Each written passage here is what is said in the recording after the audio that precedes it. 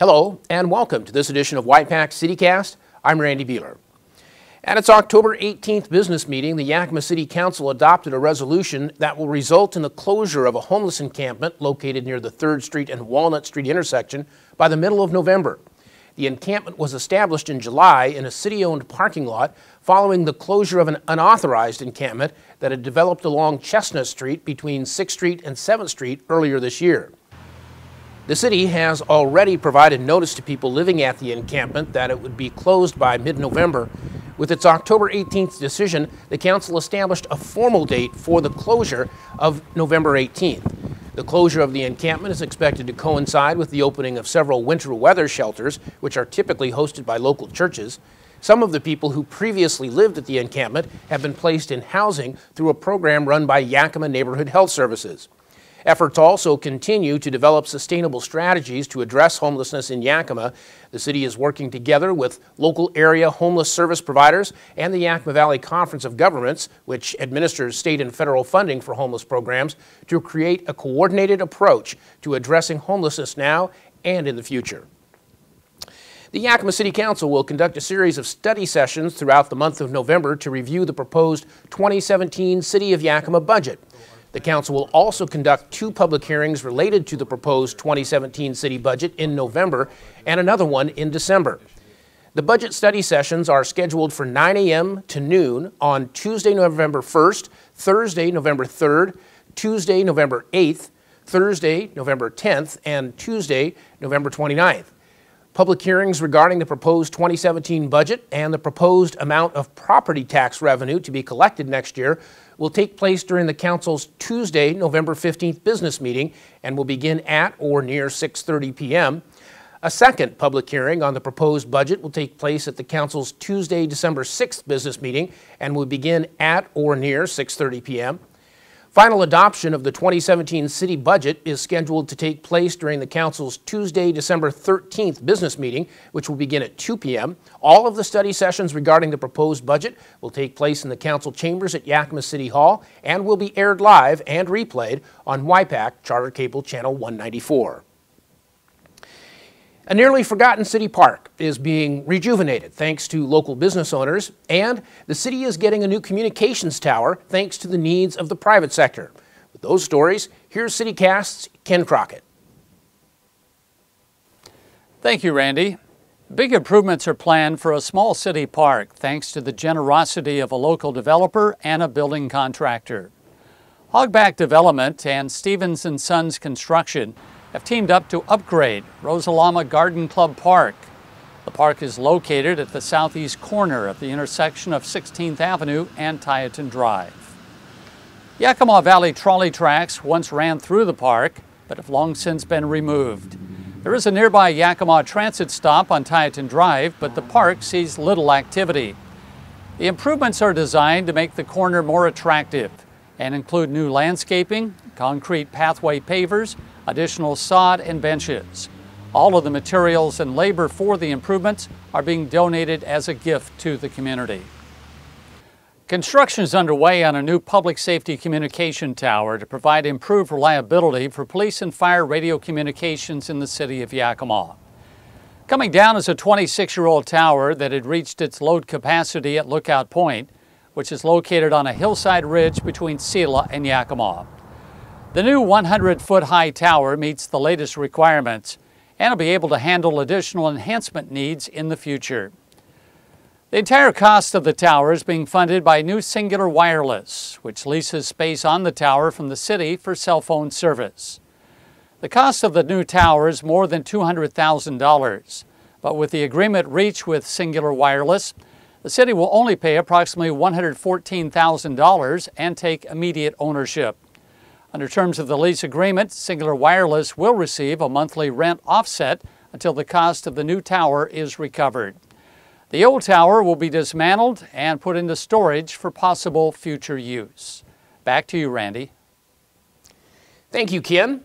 When we come back, CityCast Sean Davido will let you know about a unique arts event coming to Yakima. You're watching Y-PAC's CityCast.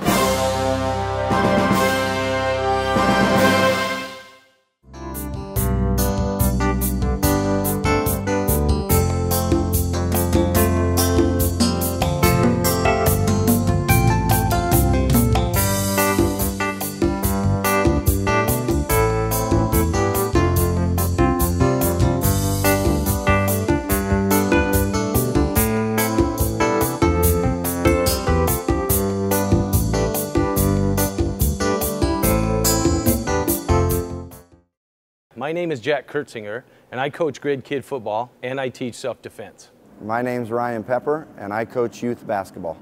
I'm Jim Moore, and I'm a certified EMT. I'm Elaine Gonzalez, and I'm a police chaplain.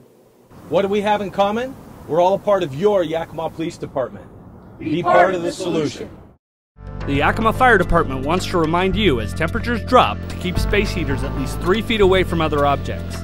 In a matter of minutes, space heaters can turn your home into a house fire. Stay warm and safe this winter and be part of the solution.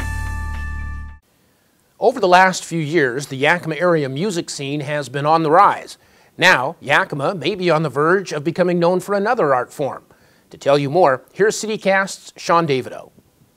Thanks, Randy. I'm here at the Yakima Valley Museum, which is playing host to a new event that organizers hope will grow like some of the other types of festivals that have certainly caught on in our area.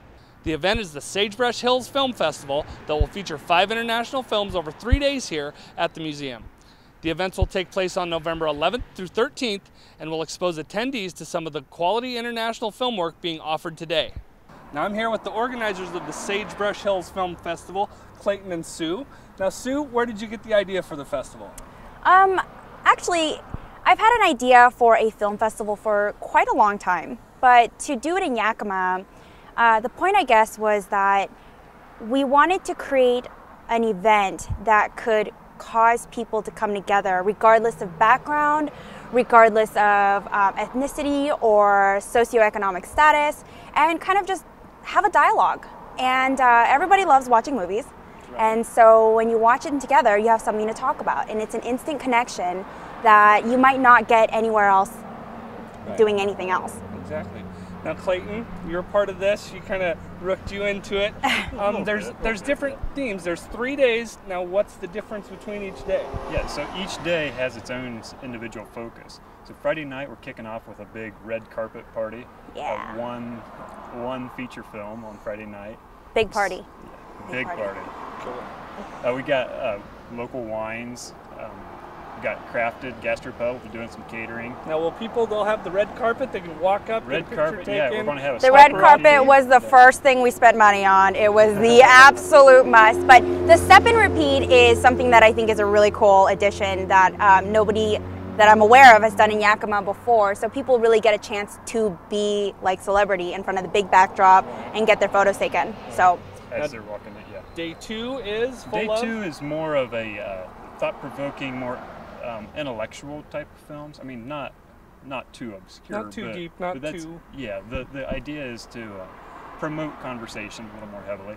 And both Friday night and Saturday, the films will have speakers to talk about the films and to kind of tie the films to life here in Yakima, to kind of flesh out what's relevant about this film, what makes it relevant to life in Yakima. Very cool.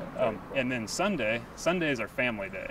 Sunday's free to the public. All right. Come Free's on in. always good, right? I know. It's actually thanks to Memorial Hospital because they came in with a last-minute sponsorship to make Sunday completely free, and that was the point for their sponsorship, and we're really grateful for that. And it's more of a family-oriented day. It is. Oh, yeah. We're showing 2 feature films. One of them is an animated film. We're going to be showing it on 2 screens, one in Spanish and one in English, and then a second Dutch children's film, which it's not animated, it's live action in Dutch with subtitles with a great message for kids. Yeah. And in between the films will be an educational activity for the kids to participate in.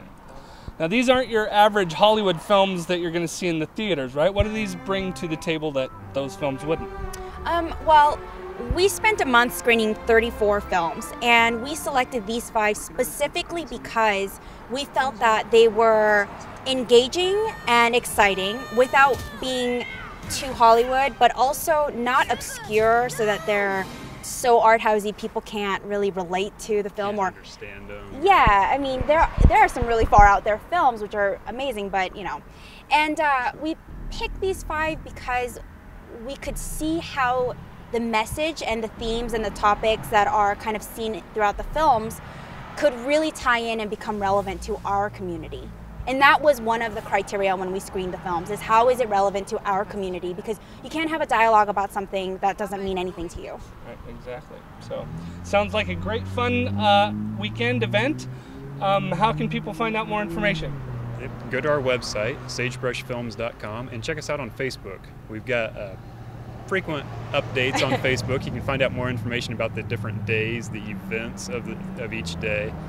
And schedule is on our website, ticket sales on our website, film trailers on our website. Right, you've got everything there, so check out www.sagebrushfilms.com and they can find out all the information. Yep. So Randy, grab some popcorn, head out to the museum, and we'll send it back to you in the studio. Thank you, Sean, and thank you, too, for joining us for this edition of Y-PAC CityCast. You can stay up to date with events, activities, and more involving the City of Yakima by accessing the multiple communications platforms provided by the city. On the City of Yakima website at yakimawa.gov, you'll find unedited coverage of public meetings held by the City Council, the Yakima Planning Commission, various other boards, committees, and commissions. The website also provides information about each and every city division and department. The city's Facebook page links you to details about meeting agendas, entertainment activities, and more. And the city's Twitter page is the ideal way to learn about what's going on with the City of Yakima while you're on the go.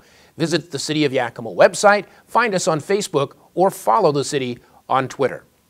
We'll see you on the next edition of Y-PAC CityCast. I'm Randy Beehler. Take care.